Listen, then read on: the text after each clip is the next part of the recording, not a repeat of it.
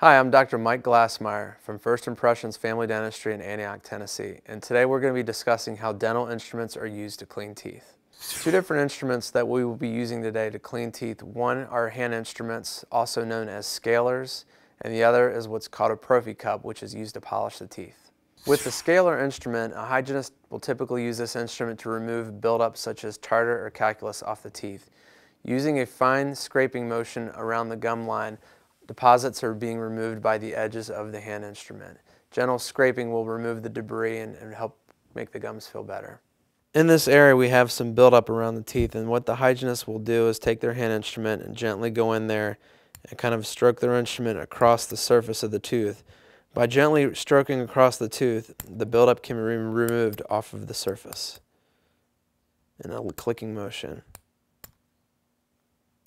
After the tartar and calculus have been removed from the teeth, the hygienist will proceed on with what's called a Prophy Angle or Prophy cup.